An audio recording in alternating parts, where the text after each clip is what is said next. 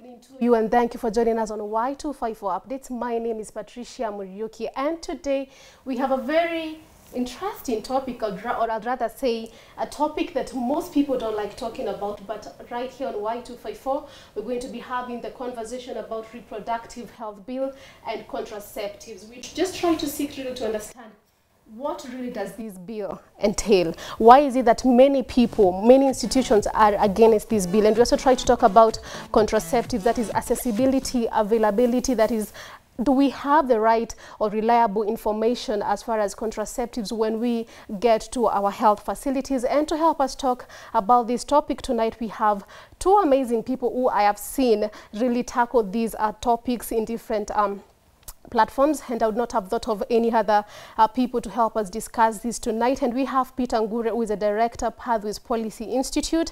We also have Charlene Mumanyi, who is a co-executive director, Young Women's Leadership Institute. Talk to us across our social media platforms. That is at Y254 channel. You can also reach me at Patricia Muriuki. Thank you guys for finding the time to be here. And I would like us to tackle the two. We had September 26th was the Contraceptive Day. This is something that has been celebrated since 2007, and the theme for this year was sustainable family planning in COVID-19 era and domestic financing. And my first question, how are we able as a country, how are we going to manage to sustain family planning even post COVID-19? Charlene. Thank you so much, Patricia. You're welcome. I think sustaining family planning, this is an issue that we've had conversations about for a very long time, and note that it has created like COVID-19 has really created new barriers. These have been pre-existing barriers, you know, and it has actually amplified the unmet needs of people in terms of access to family planning. And that's why we see now that we're really having these conversations like they are new. So for me, these have been pre-existing structure barriers that we needed to talk about even before COVID-19. Okay. Yeah. Peter, how do you think that we are able as a country to sustain family planning? Even now, as this year's theme was sustainable family planning in COVID-19 era, how we don't put so much pressure in doing it now, and then post-COVID, we find ourselves in situations whereby people can still not access family planning? Yeah, thanks. I think we've been learning lessons, and COVID is a blessing in this case because it helped us learn new lessons around contraceptives. This country has moved from about having 18% contraceptive prevalence rate in the 60s to what we are doing now, 56%. And with the hope that by 2022 we can be able to go to 65%, and by 2030 we could be playing at 75%. The COVID has brought out new ways of giving contraceptives. First, contraceptives were only available at the facility level. Yeah. And so a lot of women had to go to a healthcare provider for them to get commodities. Right now, in COVID times, commodities can be gotten by community health workers and brought to the citizens. So it has changed a bit on that. The other one is that if it spills from government facilities, women would only get a refill for a month. With COVID, now we can get a refill for 3 months. Which means now women don't have to keep coming to the facility all the time for them to come and get commodities. So that's another change that has happened. We are now moving to the era of self-care, where you can inject yourself with family planning, with your contraceptive choice, especially those injectables. So that's also another change that has happened now. And the conversation is growing, and with the general issue of teenage pregnancy coming up, now the conversation has come back to talk, can we give our young women commodities, because we've been giving information, and when we know they're sexually active, we give them commodities chini ya maji. But now the conversation is open. How do we give them commodities? And even moving the conversation from, do we have to always get these commodities? Contraceptives is not is not medicine. You know, it's not you have to get a prescription and all that. In fact, now it's time we started having the conversation, should we have contraceptives in our open shops in our supermarkets, like we see in the US where Walmart, you can go and buy your pills and buy your stuff. You don't have to get them from. So there's a whole shift, and that's what will sustain contraceptive conversation post-COVID, because now we have seen that it's workable, just like we did with M-Pesa. We used to do 70,000, now we can do 300,000. Yeah, it's now true. we know. I mean, COVID has had its good side. Okay. Yeah. The other thing is, when we talk accessibility and availability of information, before we even now get to these commodities, are the services really available to people? Do we have the right information when a young lady walks into a health facility, or when a young lady is having consultation with a medical personnel, and they are looking for options that they want to use, whatever methods that they want to use? Charlene, do you think we have reliable information or data in terms of what we get to offer to people before they make the decision on what method to use as far as family planning is concerned? Information is very, very crucial when it comes to access to contraception, because everybody reacts differently. Every human being reacts differently, or every woman reacts differently with the different methods of contraception. Yeah. So for me, I think information is very crucial, and in our health systems, I think this is not really taken seriously, because information is not given like the right way. There's no comprehensive information that is given on different types of methods. When a woman or a girl accesses a health facility, they're not like given that information that they need. You know, because number one, they're faced with discrimination. There's discrimination that comes with age, discrimination that comes with class. There's no confidentiality. Exactly. So that really affects how even the kind of information that you're given, is it really comprehensive? Does it support how you also need to like what you'd like to hear with regard to access to those services, you know? There's so many myths around contraception, you know?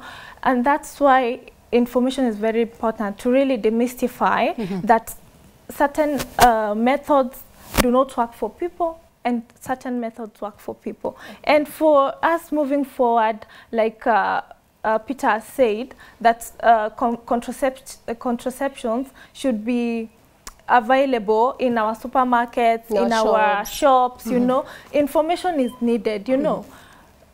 First, I said that we react differently. And if a woman or a girl does not know how they react to that kind of method, then it will maybe react differently with her body, which will not, which may affect her in a bad way, you know. So then I think it will really be important to even embrace comprehensive sexuality education, so that then young people, adolescent girls, get to learn from an early age on certain things, on body autonomy, on how to really embrace themselves and take care of themselves, and also access to contraceptions. Okay. Yeah. Peter, I believe that probably you might have done studies or found yourself in a place where you've assessed information that gets to tell us about accessibility and availability. What would you say is the response that probably consumers, that is now the women and the young ladies, get to give as far as the type of information that they get from facilities? Yeah, a lot of studies have been done on what Charlene mentioned called unmet need for family planning. Why is it called unmet need? It means that a woman really does want to take contraceptives, but is unable to get contraceptives. So there are many reasons that have been given for unmet need. And the first reason is information. The fact that in our health facilities, the number of health workers who are given the task to man the maternal neonatal child health unit, which has family planning. Maybe it's one nurse, and she's having 20 clients in a day, 30 clients. That nurse cannot be able to comprehensively give you information. So a woman comes and unataka nini family planning? You're given what is available. You're not even told there are 10 types of methods. This is the kind of method you need. then you also go back and decide for yourself which method works for me, because as Charlene has rightfully mentioned, methods affect women differently. There are those methods, there are hormonal methods that cannot be given to people with diabetes, to people with other kinds of conditions. There are non-hormonal that before had some metallic things that couldn't be given to some kind of people.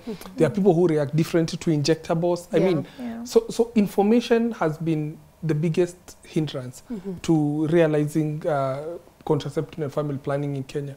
And moving forward, I see a lot of and this information should not just be given by healthcare providers in health facilities. This information should come to schools. This information should come to churches. This information should come to open spaces where people now can be able to, because human beings access information differently. Rarely, except adverts on condoms. I don't see adverts on any other contraceptives on our TV. Very true. I've not seen someone say, Jadel, this is the way to use it. Or IUD, this is the way it's inserted. Because, as it was mentioned, the myths around contraceptives are so many. And if we don't fight myths with the right information, then we will always have this gap. Okay. I like it that you've mentioned the myths and conceptions around contraceptives. And you've mentioned that the church, you should have this information in the church, you should have this information at the school. But now when we get, let us go a little bit to the reproductive health bill. That is just a bill I just trying to advocate for some of the things that we're talking about tonight. And many people have come out, especially if the Kenya bishops have come out and say, no, we do not advocate for this. We have the Kenya, the Catholic Church that has for the longest time been against family planning and all these things. And we also have individuals in the community who feel this is not the right way. So how now do we build a bridge between making these people understand things are changing? Probably we can try and adapt to a certain thing without people feeling that we're stepping and forgetting our morals. Peter. It's interesting, the people who are fighting the reproductive health bill have not come out to say specifically, this is what I don't like about the bill. The bill is very comprehensive. The bill, actually, the first bill came in 2014. And of course, the parliament lapsed in 2015. Through Susan Kihika. And Honorable Susan has brought a bill that encompasses all the challenges that were in the previous bill. Family planning. The bill says every person has a right to access reproductive health, but then it goes down and says, if it's around young people, then the parental or the guardian consent on the information is required. So the thing that the church is fighting that we will give 10-year-olds contraceptives is not true. The other thing around it is that it says, a lot of people are saying this bill just allows people to wholesomely get contraceptives. And the bill says if you are accessing family planning, the healthcare provider gives you the advantages and disadvantages of each method, and then you choose. That's the information that we are looking for on this. And the bill also has so much more. It has about safe motherhood, which is a whole chapter. It has issues of adolescent sexual reproductive health. It has issues on safe motherhood. It has issues on a termination of pregnancy, depending with and our constitution gives that right that if the life of the mother is at risk or the child is at risk, then our health practitioner can be able to go ahead and make that decision. So that bill just brings to life what is in the constitution. But a lot of us would want to say, take that and say, this is abortion, oh, this is giving young people contraceptives, oh, this is kuharibu watoto wetu. Watoto wenu waliharibika kitambo. Oh, wow, that's a very big statement. But I'll cut you short and have us take a very short break here on Y254, but don't go too far away. We'll be right back with more.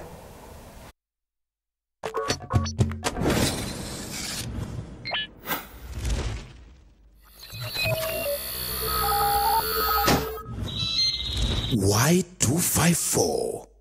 Imagine. Thank you for staying with us on Y254 Updates. And if you're just joining us tonight, we're talking about the reproductive health bill and contraceptives. And with me in studio to talk about this, we have Peter Ngure and we have Charlene Momanyi. Talk to us across our social media platforms. That is at Y254 channel. You can also reach me at Patricia Murioki.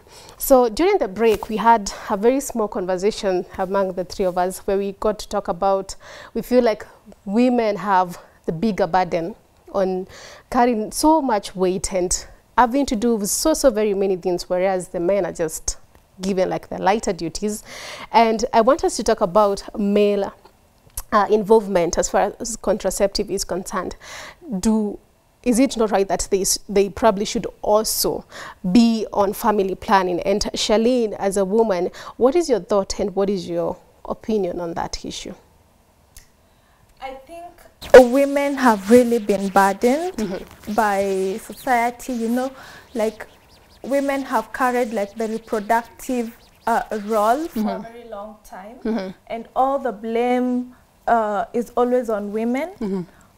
Anything that happens, first, women do not have like the right to choose whatever they want to do with their body.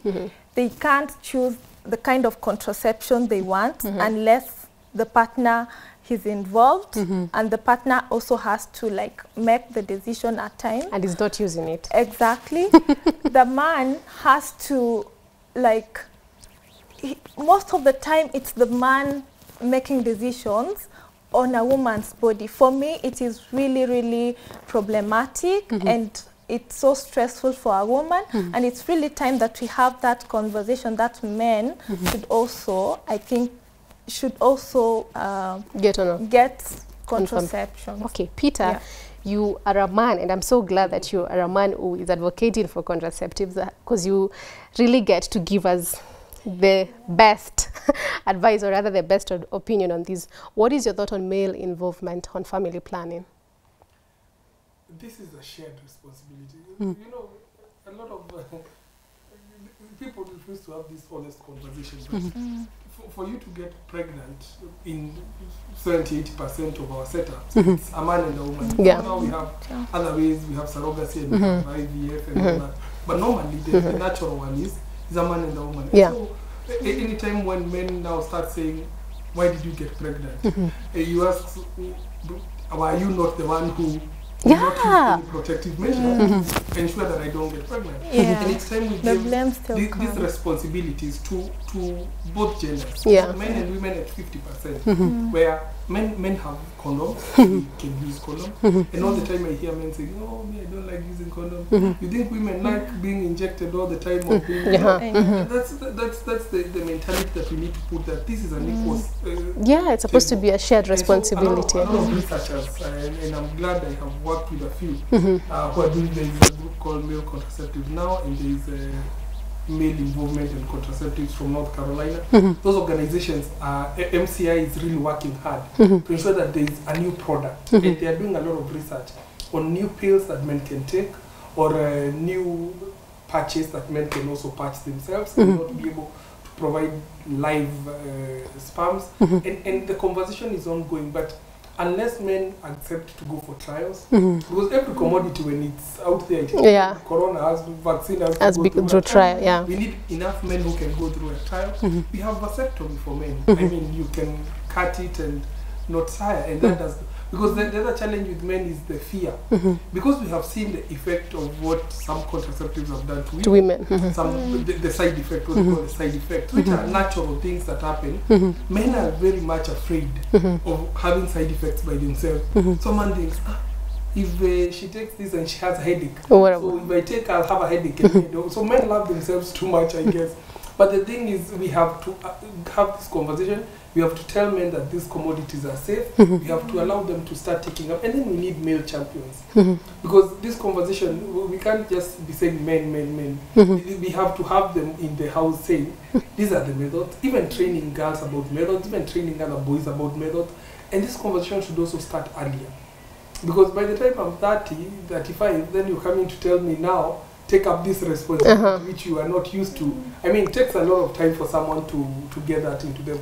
But if you allow people from when they are young to know, as a boy, as a girl, it's equal responsibility, both at home, both in school, to your family, to dating. It's a 50-50 situation. Let's keep moving this equal conversation from when we are young to the old age. And I think that's the only solution we have. Okay, a very tough question. It's a yes or no.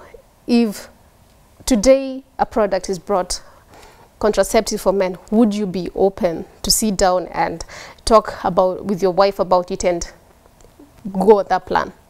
Oh yes. Thank you very much. So all men should follow. Let me give you a point why it's important for that. A lot of men, and I'm talking out to men, a lot of men are accused of impregnating girls and they run away. Yeah. They ran away because they had no way to solve that problem. They were not ready. If they had a method and they had taken a pill or they had taken a patch, they don't have to run away. They don't have to run away. So okay. So Charlene, how do we now normalize communications or conversations around contraceptives in our society? How can we normalize that?